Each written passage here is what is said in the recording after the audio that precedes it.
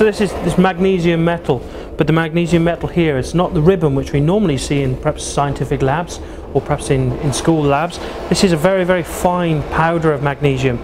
So what we're going to do in a moment is we're going to bring on a really quite powerful torch, a gas flame, and we're going to see what happens when we sprinkle a little bit of this material into the flame. Magnesium is also a metal, and it's very light, and so it is used for a number of lightweight applications. For example, it's used in alloy wheels for cars, and rather more prosaically, it's used for the body of pencil sharpeners. So if you look at a pencil sharpener like this one, the actual body is made out of magnesium, and the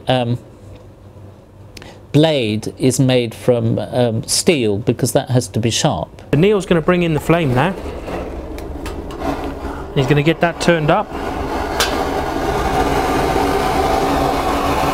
Okay, so we'll sprinkle in a little bit of the magnesium powder.